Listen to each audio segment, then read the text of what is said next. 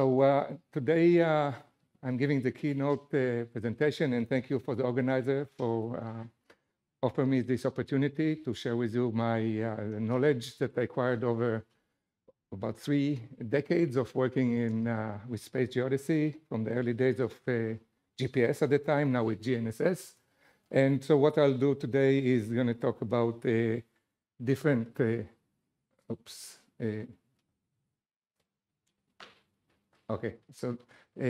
some of the techniques and then the applications, as we can see over here. So this presentation, a lot of the information gathered with a lot of my students and colleagues, and names are over here. Over the years, we can see over here. So I also want to thank all of the student postdocs and colleagues that helped me acquire all the knowledge that I'll share today. So lens subsidence is a phenomenon that we all study here. This is the meeting for that, and there are many processes that cause that. Here we see some of the processes, and I'll talk more about it toward the end of the presentation. Now, when we have something to refer it to, like in this case, we have some structures that allow us to do that in Aguascalientes or in Celaya, Mexico City. It's easy to see that it exists and to measure that because the reference for that. When things are a little bit, we don't have this reference point, it's a little bit more difficult, and then we need all of these scientific tools that we develop over the year.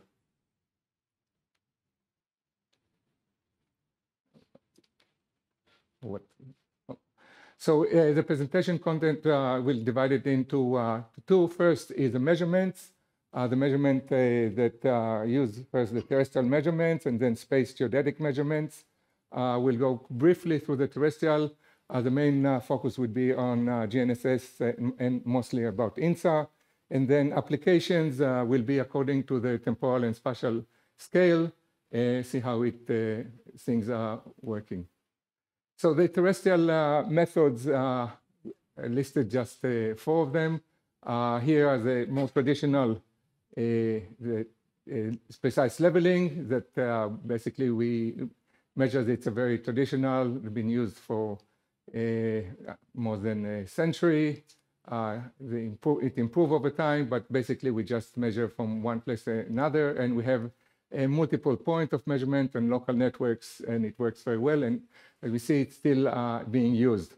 Another method, which is point measurements, which is a borehole extentometer, and you can see an example over here, that we can get information about what happens in the subsurface using 1D change in the thickness of layers. 2 other point measurement techniques are the road surface elevation table, or RSET, that allow us to measure the changes of the surface itself. It's used mainly in wetland sediments. Again, it's with respect to some kind of anchoring to depths, so we can see how the surface is changing with respect not about what happens in the subsurface. And a more recent techniques, a more advanced technique, which is a fiber optics that again measures things in the subsurface and allow us to see how things changing in different locations in the subsurface. So these are in brief about these terrestrial techniques. We use the space geodesies. Space geodesy is a set of technologies that allow us to study geodesy, which is one of the ancient or the earliest scientists, is a study of the Earth's size, shape, orientation, and gravitational field, and these changes over time. And since the beginning of the space geodesy revolution in the 1980s, even before, 70s, there is a whole set of technologies that were developed. We can see over here. And we are going to focus on 2 of them. It's the GNSS, it used to be GPS, and now it's GNSS, and remote sensing, or the INSAR that we see over here. The GNSS, it's an umbrella term for including all satellite navigation techniques. We started with GPS, Global Positioning Systems, which is the US American system was first developed, and then the Russian or the Soviet developed the GLONASS. Then we have others, the Galileo, the European, the Chinese Beidou, and then we have also regional system, the Indian, the NAVIC, and the Japanese UZSS, which I don't know how to pronounce it. And so we can see that we have a whole range of satellites that are being used. In our cell phones, we use a variety of these satellites. In the precise measurement, our community still very much sticks to GPS. So how does it work? We have these sets of satellites that orbit the Earth at different, most of them, the GPS is at 20,000 kilometers above the Earth's surface, and they provide signals, and there were plans for navigation, so we get what is called the navigation solution, basically take the range or the distance from the satellite to the surface and triangulate them, and we can get the accuracy about 5 to 10 meters. Then we have the more accurate is differential GPS, that we have a correct reference station that send signals, corrections to the navigation solution, and we can get to about order of about 1 meter. And then we have double difference that takes care of a lot of the noise that have in between in the range measurement, because we can differentiate some of these, and we get to about 1 to 3 centimeters. Now, there are two main methods about collecting data for precise measurements. One is the episodic, as we can see over here. So we have the episodic, we take the instrument, put it over a benchmark, and then take it away and return at some other point in time. And this is in the beginning when it was very expensive. So that's how it's been used. It's cheaper, it's safe, we don't lose equipment. It provides linear rate mainly because we don't have enough temporal resolution. So this is a disadvantage that we have low temporal resolution and human error, because when we put it over the benchmark, we need to take measurement, and usually this is some of the things that we can accumulate, and we need to send people, a crew, to take the measurement. The continuously operating GPS, as we can see over here in the image, like the station we have set up in Miami, where we study coastal subsidence. So the single deployment is expensive, but we don't need to send people to get the data. It's automatically, we receive that. It has high temporal resolution. And so we can actually detect also, besides the linear rate, we can see also seasonal and other transient deformation. The uncertainties for linear rate is about, it depends how many acquisitions we take, or how many episodes of campaign we take. But usually if we have enough or long enough time series, it's about 1 millimeter per year. And here we can get below 1 millimeter per year, especially if we model it with the also the seasonal impact on that. Now we can have GNSS networks. So the GNSS, before we go to the network, provide accurate 3D point measurements. The changes, but what measure is the changes of the antenna with time. It's not the surface, but it's the monument itself. And it's what is very important is with respect to a external reference frame. It's not locally. It's usually we do the ITRF, International Terrestrial Reference Frame. It's with respect to the center of the Earth. Now GNS networks, they use the same external reference, all this. And so although we have point measurement, we can look, because they all share the same reference frame, we can get signal of long wavelengths. They can be, typically the stations are located about 10 kilometers apart or even more, like you see here in California. But we have we can see over very wide distances. And the disadvantage is that we have low spatial resolution. Now, what do we measure? This is one of the things. So if we have the stations that said it's the monument movement, so if it's shallow anchored, we can measure the shallow movement of the monument, or if it's deep anchored, is the deeper part. If it's on a building, we measure the movement of the building. So it's not the surface itself, but it's where it's anchored. One of the things that we have to take, if we're interested in the shallow subsidence, things processes that take care in the upper 5 meters or so, we have to check how deep the monument is anchored. And this study by Keo and Torskrit, they reported that in Louisiana, where the study is the subsidence of the Mississippi Delta, most of the average anchoring depths of the GNSS stations is 21.5 meters below the land surface. So these don't provide a good measure for these shallow processes. We need to go into actually shallow anchored. So when I designed the network for coastal subsidence in Miami and the area, we designed it with shallow anchoring, let's say about 1 meter or even less than 1 meter. So it depends what you want to measure. That's the way it should be designed.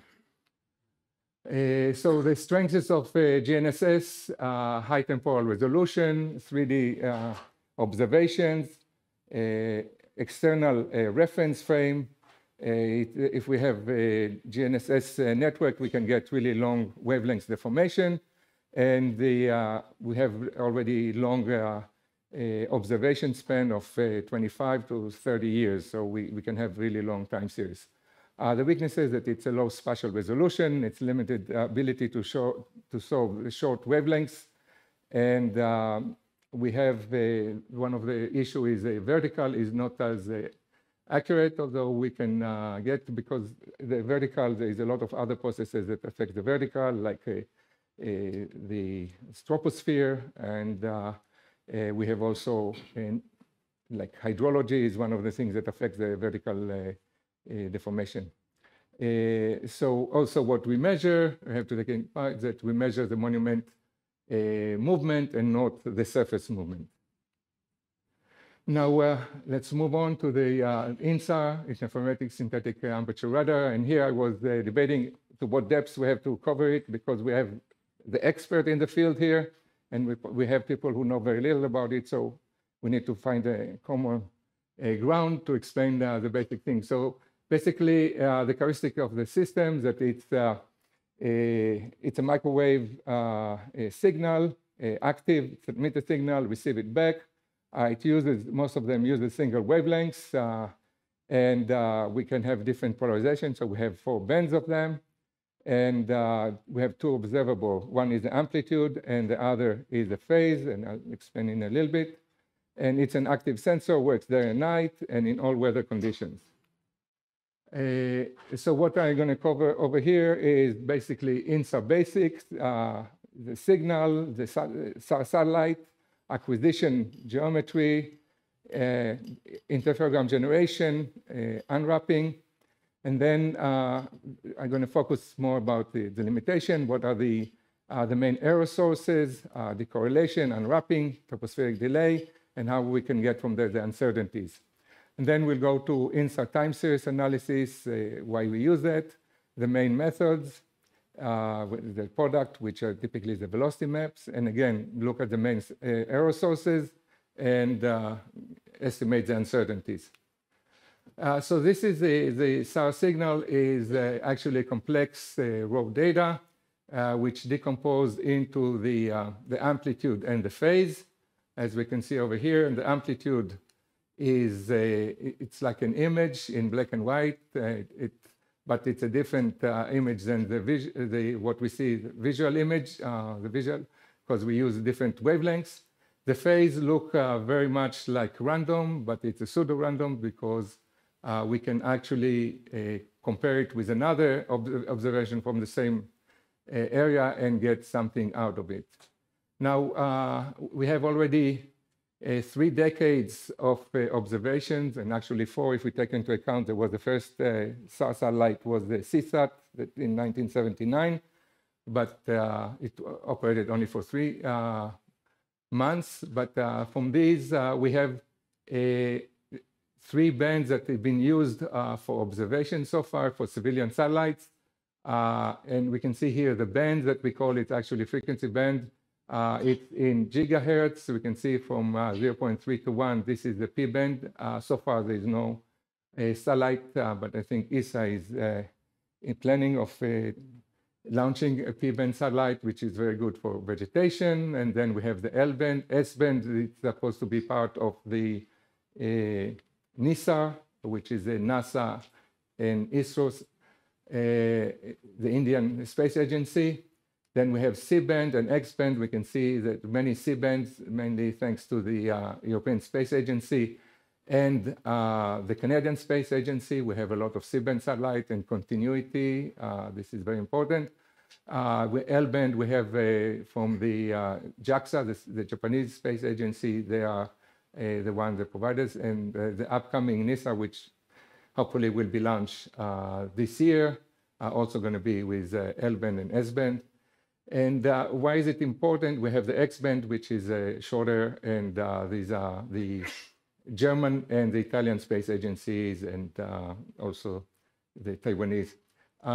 Why is it important? The wavelengths we'll see, because it also provides us the detection sensitivity is about 10% of the signal wavelength. So short wavelengths like X-band provide a high ability to detect shorter wavelengths signal changes, whereas but it's also very sensitive to vegetation.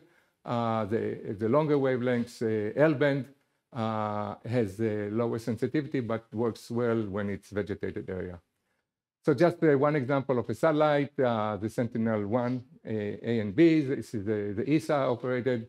It's actually a constellation of 2 satellites. The first one, Sentinel-1A, was launched in 2014, B in 2016, not 15, and it stopped operation after 5 years. And ESA planned to launch the 1C pretty soon, so we'll have again a constellation of 2 satellites. It has a width of 250 kilometers and higher temporal resolution of 2 to 12 days, and it's also very very important. It has a consistent acquisition plan, so we can generate interferometry. So the acquisition, we have different acquisition modes. Strip map is that the satellite acquires data as it moves, so it's 1-for-1. Then we have a ScanSAR that it can acquire over multiple, much wider area, multiple time, but lower resolution. And we have the spotlight that it's can it tracks over a certain area longer period of time and get a higher resolution. And then we have the TOPS, which is the opposite of STOP, which is more like a ScanSAR that it measures faster than the way the satellite moves, so it can go over 3 swaps. And we can see here, this is an example of the Sentinel that everybody uses Sentinel. It's available, it's free.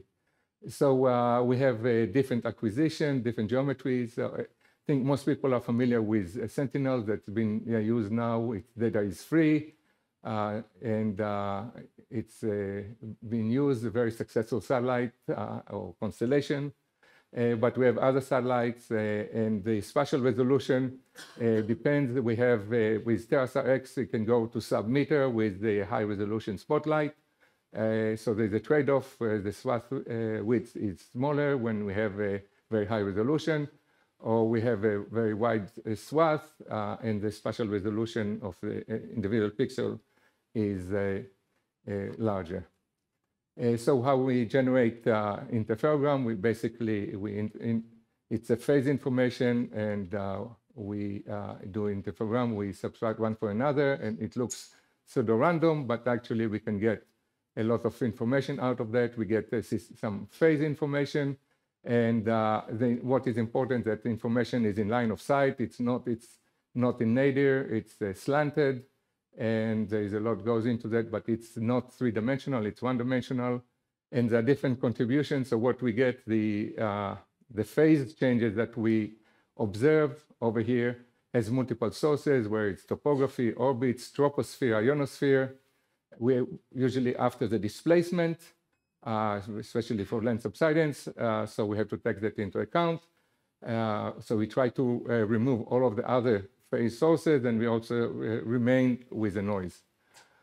So if we have interferogram, we can see the phase changes. If we go along this transect, we can see this is the phase that what we call wrapped, between 0 and 2 pi, but it's just wrapped over there, so we need to unwrap it, and we can get, in this case, up to 8 pi. So this is more, we after these signals, which is unwrapped, but it's this process is something we have to explore because it's one of the main error sources. So then we convert it to lengths, which is a proportion to the signal wavelengths. So INSAR interferograms are not perfect. We always have some kind of noise. Here is just an example of interferogram over South Florida, where we study actually we study land subsidence, but in this case we study water level changes in wetlands. So what we see over here, we see different type of fringes. We see some systematic fringes, in this case representative of water level changes. But we see places where we don't have signal, we don't see any fringes.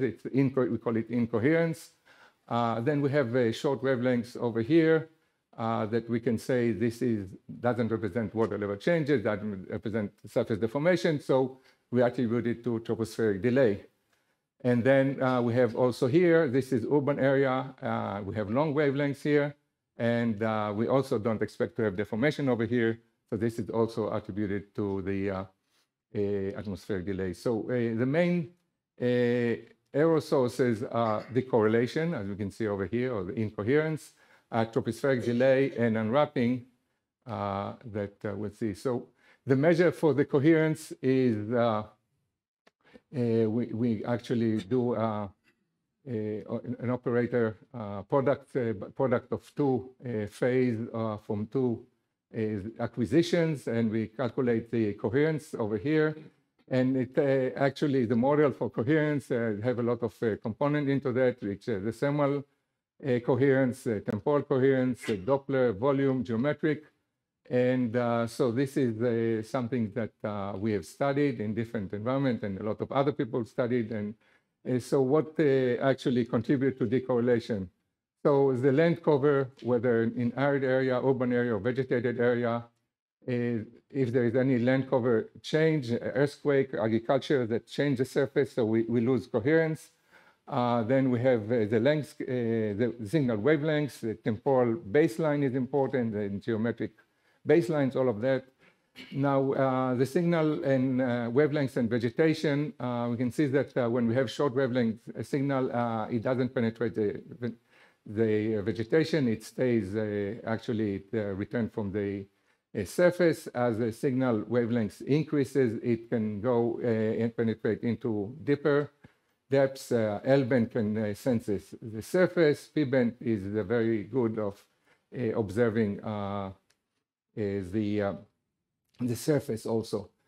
This is an example where we study different vegetation type using different parameters, and this is over here we have the perpendicular baseline, and here's the temporal baseline, and basically we can see that higher coherence occurs when we have a shorter perpendicular baseline and shorter temporal baseline, as we can see over here. So this is the effect of vegetation on the correlation. Then we have tropospheric delay. Basically, the satellite signal actually sample a big part. It's from elevation of 5 to 800 kilometers. So it sample the atmosphere We have the ionosphere over here and the troposphere over here, but most of the changes occur in the troposphere. And the two main processes that actually affect that. We have the what's called the vertical certification, that it's correlated with the topography. And so we can have a troposphere in time 1 like this, and time like 2 will be over here. And if we differentiate between the two of them, we'll have a signal that it's proportional to the, or correlated with the topography. And they have the turbulence mixing, which is not correlated with topography, and a lot of work done by Ramon Hansen, and it's modeled as a power law. And this is just an example of a power law that we used in one of our studies. And so here we simulated the tropospheric delay over a study area in New Mexico. We try to see why we don't see uplift over there due to it's called Socorro magma body. And this is in this simulation, we use the vertical certification, and we see as a larger contribution is from the turbulence mixing. And when we add both of them, we can get a signal. Oh, actually, it's a noise, but it's a tropospheric delay signal in that case. In this case, it's plus minus 4 centimeters. But when we have in the tropics, we have a situation that we can go up to 20 centimeters, especially if like a hurricane is going through, and we have situation with a lot of tropospheric delay. So the last error is the unwrapping error. The main error, because there are small other errors that, but we need to be aware of this unwrapping. So there are many algorithms for looking at to unwrap an interferogram. So a lot of them work well when we have a coherent phase. What happens when the phase is not coherent? This is where this algorithm fail. And here, this is example from the study of Yu et al. That look at this interferogram and compare it with observation from altimetry track. And we can see that there is when the phase is coherent, we have good results, but when it's incoherent, we have a lot of deviation. So this is something we have to be aware that unwrapping depends on the quality of the interferogram. So if we look at the uncertainties, we have the coherence or incoherence. What affects that is the signal wavelengths, the length cover, temporal baseline, perpendicular baseline, the spatial resolution, and the fringe saturation.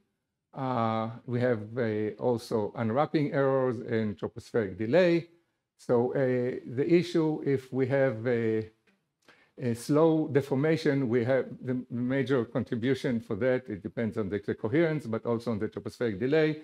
And I brought this example. This is, it's not subsidence. There was an earthquake in this area in Spain. I reviewed this paper and I said, this is what they say, this is the signal over here. But if you look at the observation, there's a lot of tropospheric noise over here.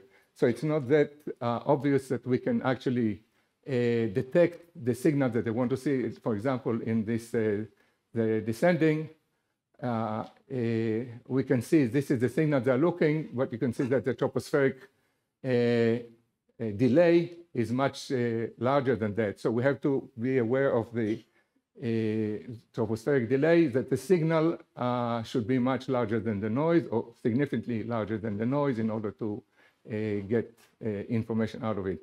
Now, we said in fast deformation, we can have situation of saturation of fringes. This is from our studies of Mexico City.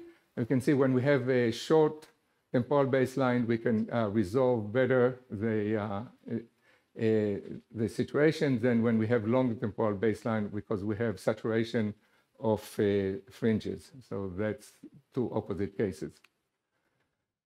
From here, we move to INSAR time series. Basically, we have we want to go information from individual interferogram to see how things are changing over time. And so we look at the stack of interferogram, and we want to get to see what happens. And the characteristic product is a velocity map. And we can see here these two examples. One, we see a good, good interferogram because or velocity map because we observe what we expected to see. It's uplift over the Socorro magma body. The other one, the lower one, is not so good because we see a lot of noise. So why is it one case we can get a good result, another case not? And part of the thing is that the length of the time series. You can see here we have 15 years, here we have only 5 years.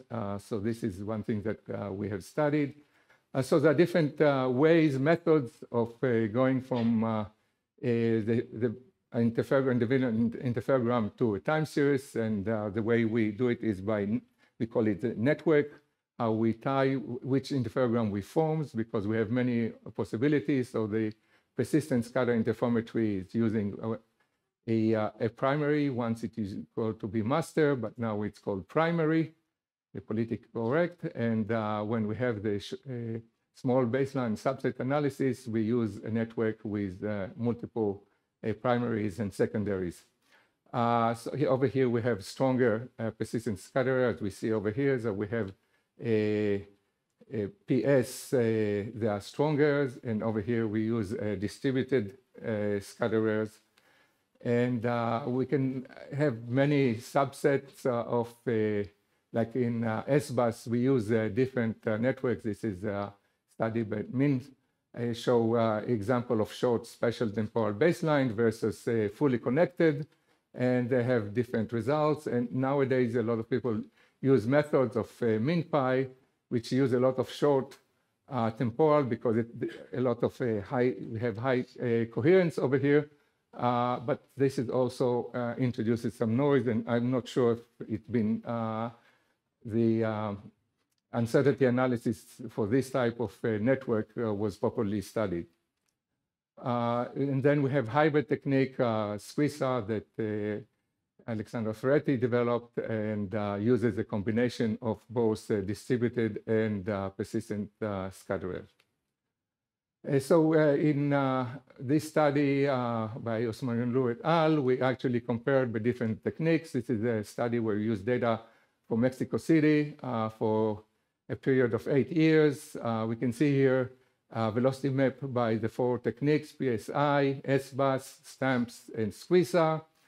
And we see similar velocity map, but because the deformation there is very high, all of the methods pick up about 250 to 300 millimeter per year. However, we see some differences between the method. This is the residual velocities. We see similarity between SQUISA and SBUS. STAMPS is different when especially we see PSI and STAMPS. But basically, we can say which one is better because each method has different advantages and disadvantages. And we cannot just say this is better because we get better result over here, because it depends on the application. So that's something that we need to take into consideration. We can work with a different method, but we don't get the same results.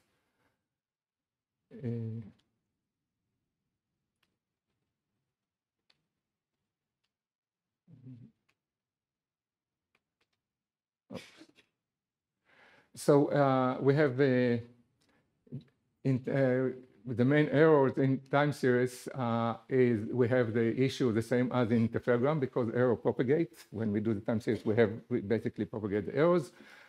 So this is a study we did with Alessandro 10 years ago about Venice subsidence. And we can see over here that the uncertainty is actually increased as we go away from the reference point.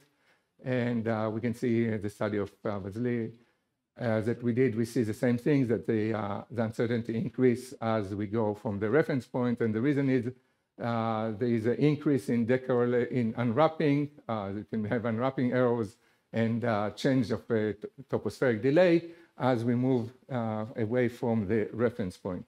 So this is one thing that we need to take into account. And then how the effect of another thing that we studied is that the effect of the time series and acquisition span. We did some simulation, the stratified, turbulent, and the combine of them. So this is just an example of one time series analysis, and we did like 10,000 of them, and we calculated what will be the errors for mean error for this scene over here. And we can see that for each time, we can see that the different experiments we did from 6 days to 105 days. Here is with Sentinel, LS2, and NISAR we can see over here. And the shorter the acquisition span, we get lower uncertainties. And also, when we have longer time series, we get lower uncertainties. So if we're interested to detect things at 2 millimeter per year, we need, and we want a full 6 days of Sentinel-1, we need 5 years of time series to reach the level of 2 millimeter per year. If we use 12 days, we need 6 years. And with NISAR, we'll need also 6 to 7 years. If we want to reach the level of 1 millimeter per year, we need a longer time series of 7 years in case of the Sentinel-1. But in this study, we didn't take into account one thing that people are doing now routinely, which is the atmospheric correction. So there are different ways of improving the signal to noise in trying to model out the tropospheric effect. There are different ways of doing it, whether using the tropospheric delay from GNSS, using spectrometer satellites, MERIS and MODIS, numerical weather models, and fusion of GPS measurements. So we can see some results comparing the different results. So basically, these things, they improve the signal to noise, mostly in the long wavelength. It's not helping so much in the very short wavelengths, but in the long wavelengths, it does definitely improve. Basically, for INSAR, we see that high spatial resolution, ability to solve short wavelengths, high sensitivity to vertical movement, long observation span from multiple satellite system, 25 years, and good monitoring of urban area, not so good in a rural area.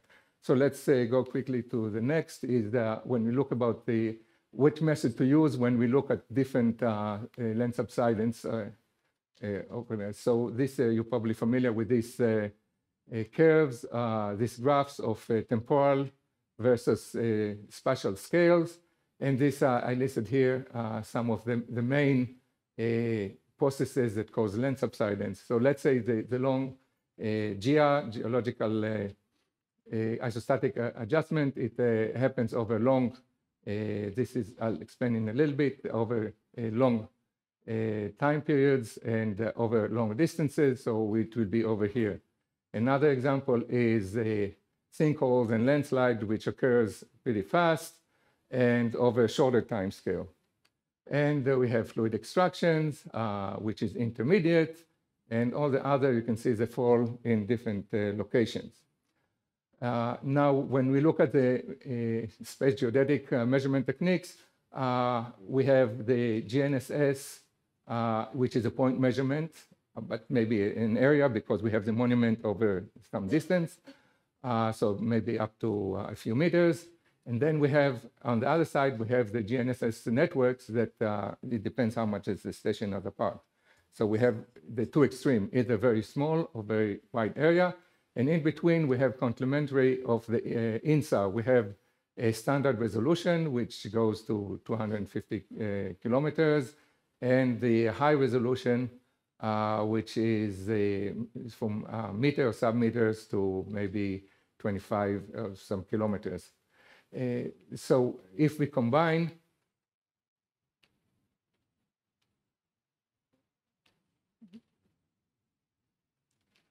okay. Maybe I'm not looking, going to work. No. Okay, let's try the.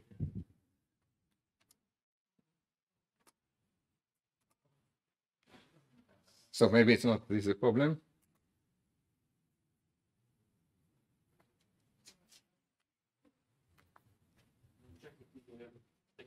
Okay.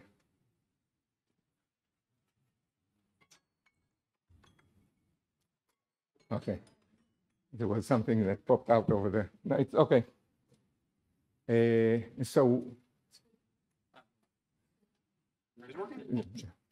So when we put the two of them together, it's a mixture, but basically we can see which one helps one another. So let's go and look at the different quickly because I don't have much time. But so we have here the GIA, which I said it's the glacial isostatic adjustment. And basically it's what happens, it's a remnant of the mental response to the changes in the load due to the ice. So when during the ice ages, there was a weight in the polar region that suppresses the crust down, move the mantle sideways. When the ice melted, there is a movement back. And we can see over here that this is a study from Sella et al. That we have uplift over here, but in the peripheral budge, we have the opposite effect, the subsidence over here, which contribute to sea level rise we get over here. So in this case, which is a long wavelength, we need GPS networks. Then tectonics, we have it's typically three-dimensional. The length scale is usually large because it's a deeper part of the Earth. In geophysics, we say the deeper the signal, the longer the wavelength. So here it's deeper. We have 10 kilometers and more. Sometimes it's less, but typically. And we have different processes. We have very short temporal time scale. We have post-seismic deformation, volcanic eruptions. Then we have intermediate post-seismic deformation. And we have slow, which is the inter-seismic or inter-eruption. We can see here when we have, like in subduction zone, we'll have uplift and subsidence. It depends, we can uplift in the inter-seismic and subsidence during the earthquake or vice versa. This is an interesting study that where we study post-seismic deformation following the Haiti earthquake. We saw some subsidence, but this is because there was an uplift of the land by half a meter, and groundwater were flowing out, and it caused subsidence over there. So it's a complex signal. Or when we have volcanic eruptions, and afterward the cooling down, we have subsidence. Sediment compaction is the sediment response to the weight of the columns. And again, the length scale is pretty wide. This is like, it's a delta, it's a wide area. Time scale is also long, but we have rates of 1 to 10 millimeters per year. In this case, GNSS and INSAR may work. It depends on the environment. One of the best studied areas is the Mississippi Delta, and we get the GNSS provide good information. And the INSAR doesn't because we have a lot of vegetation and water, so we measure actually water level changes rather than subsidence over there. And fiber optics, if we're interested in the, or excitometers, and the shallow subsidence. Now surface loading, which is, loading can be different type of loading, but usually when we say it, we talk about hydrological loading. So if we have, it's like the ice, but a smaller amount, so it doesn't affect the mantle. It's something that it's an elastic response. We put a load, then remove it. So it's mostly elastic. There is some, maybe possibly some viscoelastic, but usually we just talk about the elastic. And example we study over here is the Dead Sea in Israel and Jordan over here is losing water at a rate of about 1 meter per year. And that caused an uplift of the area along the margins and even wider. We can see the INSAR is over here. So this is that example. Fluid extraction, something that discussed a lot in this meeting. Again, we have two types of deformation, the poroelastic, which is a coable, and the compaction, a permanent deformation.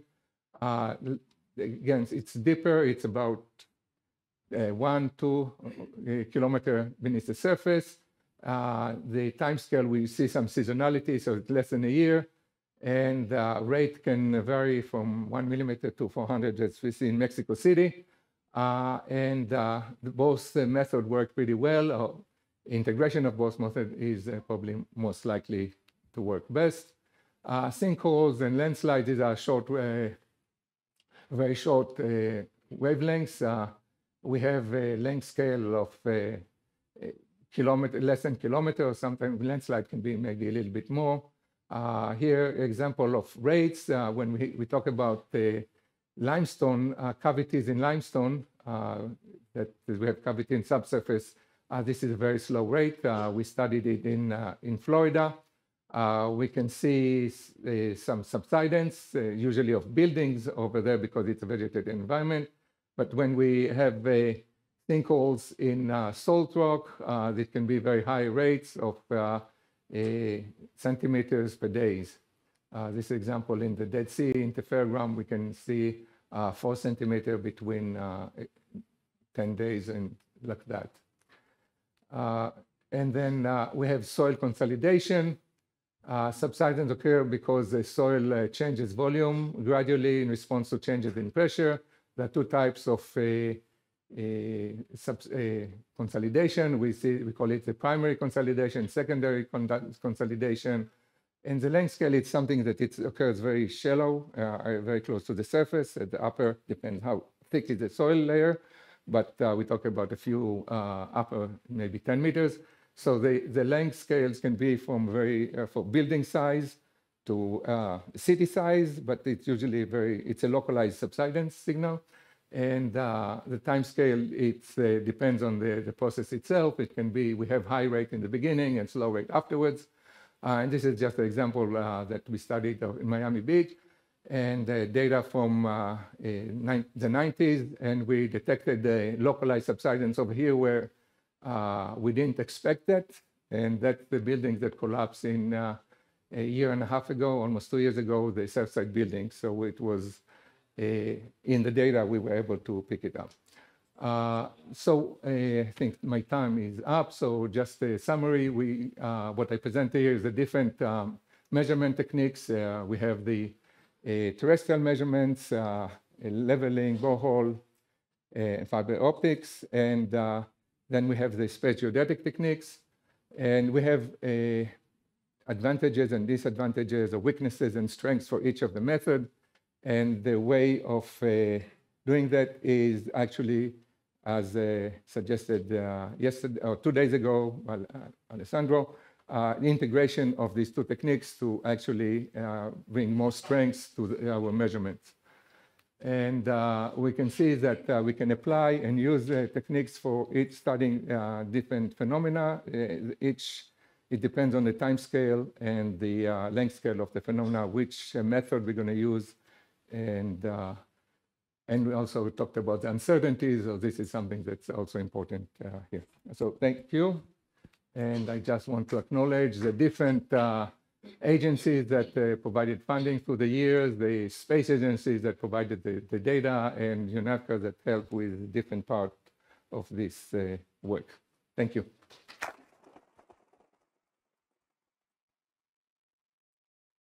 Okay, thanks to Shimon for this very nice presentation about the techniques and the measurements, applications to measure land subsidence, but not only land subsidence, a lot of others. So now we can take some questions. Okay. Thank you very much for this real nice presentation. You were talking about peat oxidation and then the temporal resolution of 1 day. But oxidation is in fact a very slow process. So do you mean maybe the shrinkage and swell of peat soils? And in that case, it would also apply for clay soils. Yeah. Oxidation, I didn't show the example over here.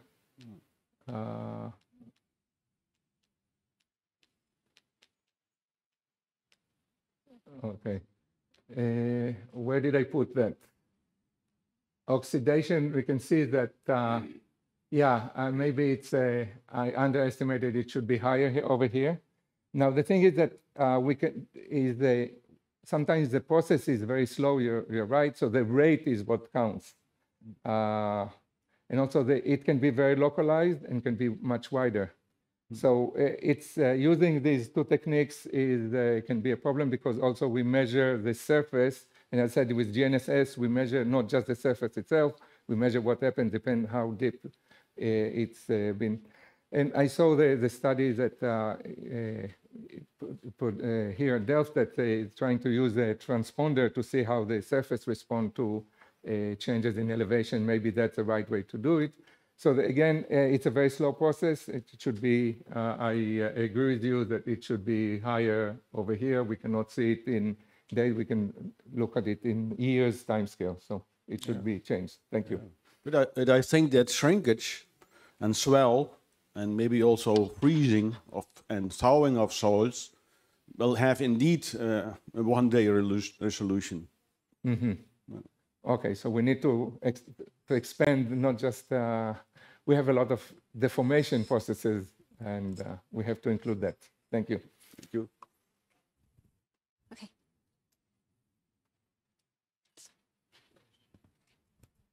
Well, thanks for this nice presentations with a lot of interesting examples. A lot of cases you showed can be regarded a little bit as forensic geodetic engineering. So what happened, who's responsible, which process, etc.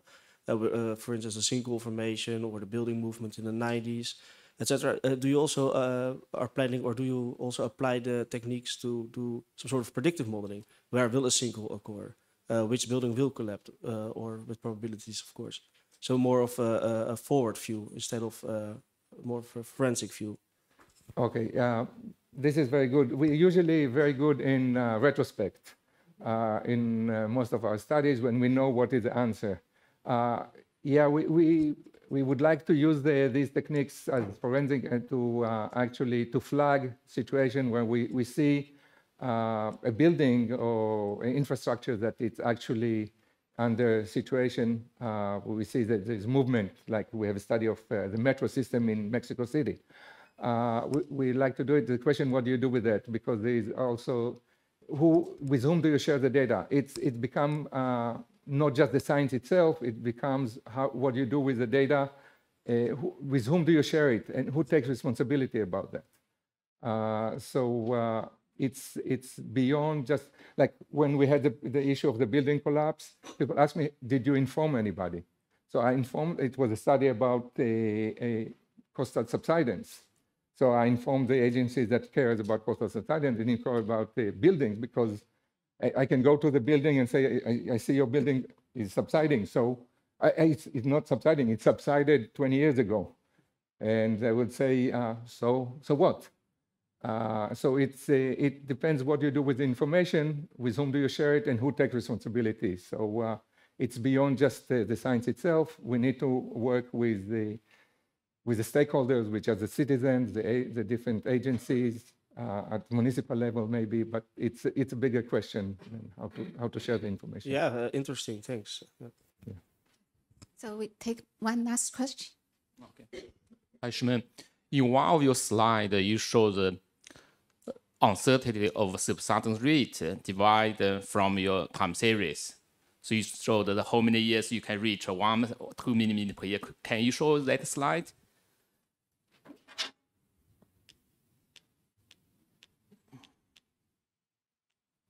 Yes, this one. So can you briefly explain how did you calculate this or estimate this? How did we derive that? Yeah.